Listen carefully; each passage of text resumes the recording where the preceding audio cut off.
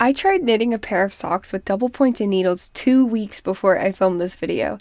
Before that, I had never ever used DPNs. Now I'm on my third sock and I went through a lot of trial and error to finally find a way of knitting with DPNs that really works for me. So in this video, I will give you a step-by-step tutorial that shows you exactly how to knit with double pointed needles. So let's get right into it.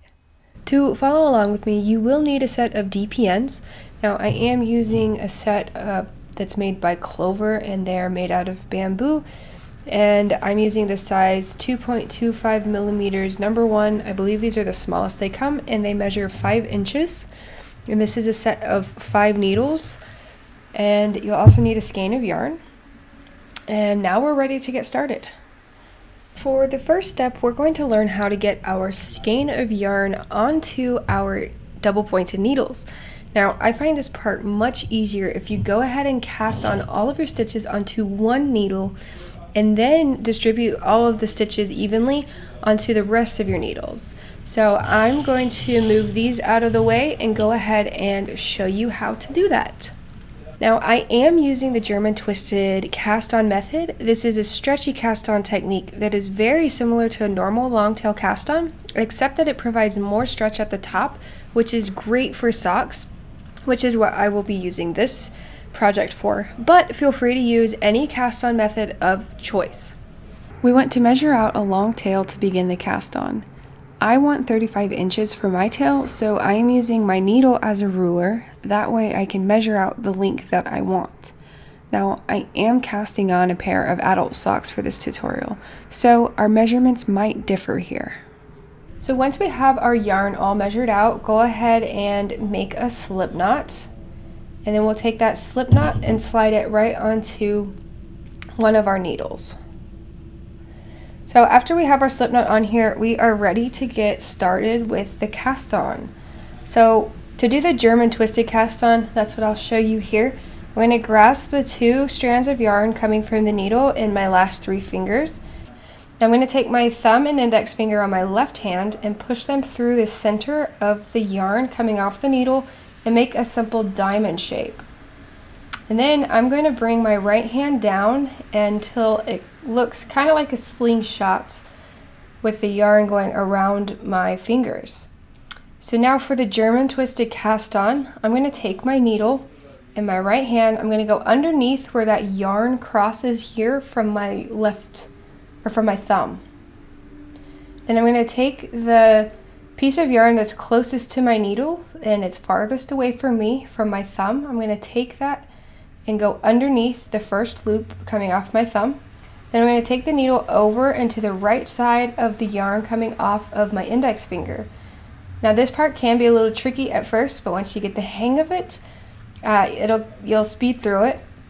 So take your needle now and grasp onto that yarn that's coming off of your index finger, and we want to pull it through that tiny little hole that we made that's underneath where the yarn crosses from our thumb. So I'm going to take that yarn through there, and now I have a second loop. I can release my thumb and I'm going to tighten that onto my needle. So again, I take my right needle, go under where that yarn crosses, take the yarn with my needle that's closest or farthest away from me, then I take it over and to the right of that yarn on my index finger. Then I'm going to take that yarn through that tiny hole that we created there. And I'm going to do this until I have the number of cast on stitches according to my pattern, and then add 1 extra cast on stitch.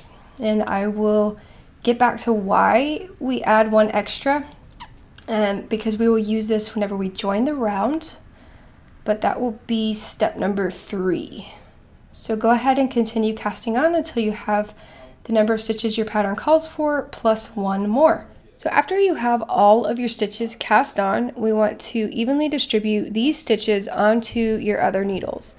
So for this tutorial, I will only be using 4 needles, which means I will be using 3 needles to hold my stitches.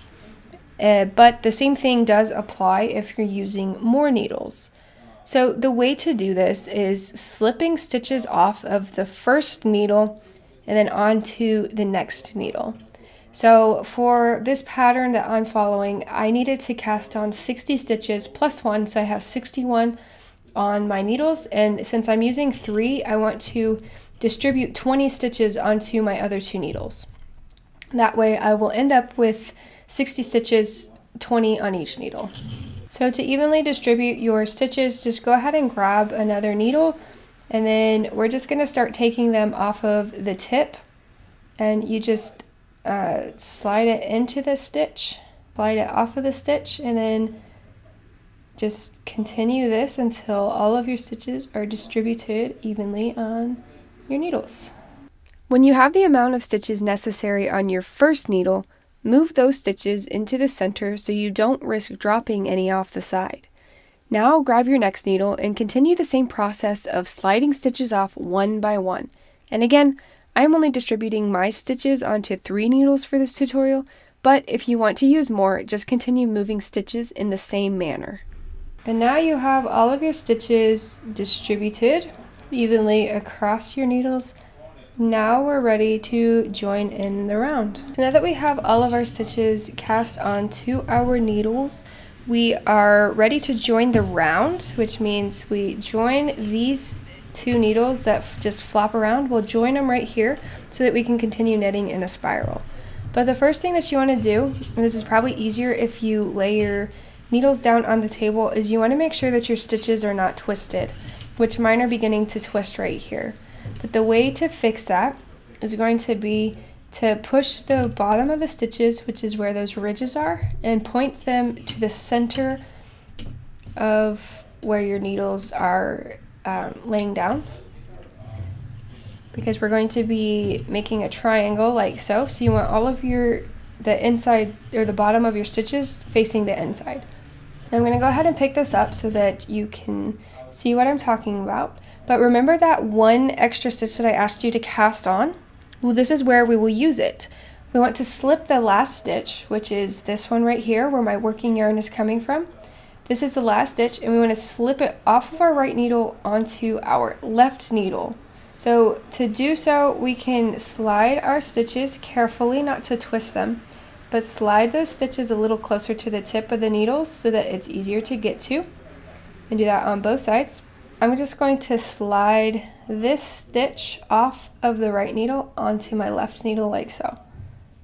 And then I can always pull the yarn tail so that that stitch closes. So you can see here that this is where we're going to join, but it's not joined just yet. We need to do one more step. So here's our last stitch that we cast on, and here is that first stitch that we cast on. And to join these together, we want to knit both of these stitches together. So I'm going to slide these a little closer so that it's easier to get to. And I'm going to take my right needle, I'm going to insert it into the fronts of both of those stitches, just like I'm making a knit stitch. And then I am going to yarn over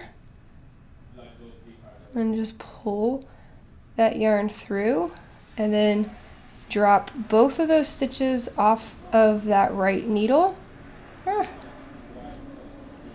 And now we have joined in the round,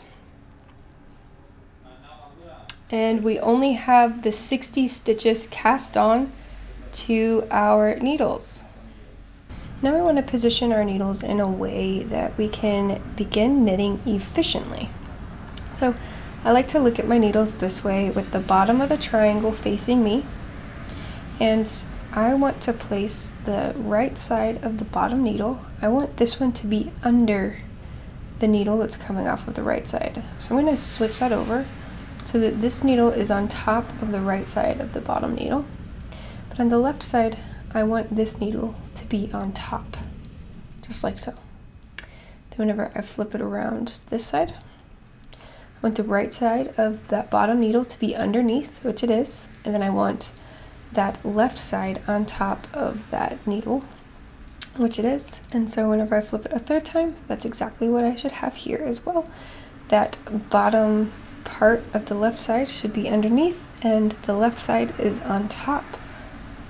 And this is just going to help us so that whenever we knit, so that we always end up above that needle so that none of our stitches get caught, and then you can do the same thing all the way around. So once your needles look like this, we will now introduce our empty needle. So we want our yarn, the working yarn, always coming from the right side. So I'm going to go ahead and tension that, and I am a continental knitter, so I hold it in my left hand.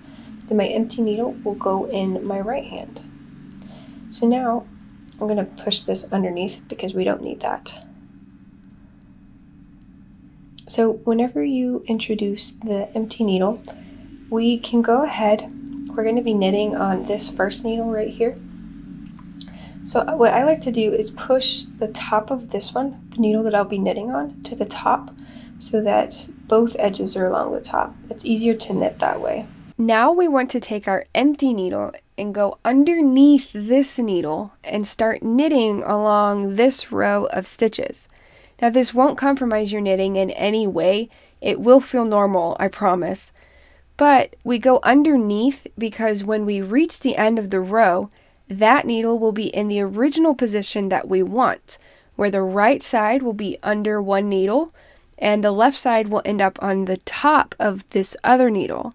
And I will show you that in just a second.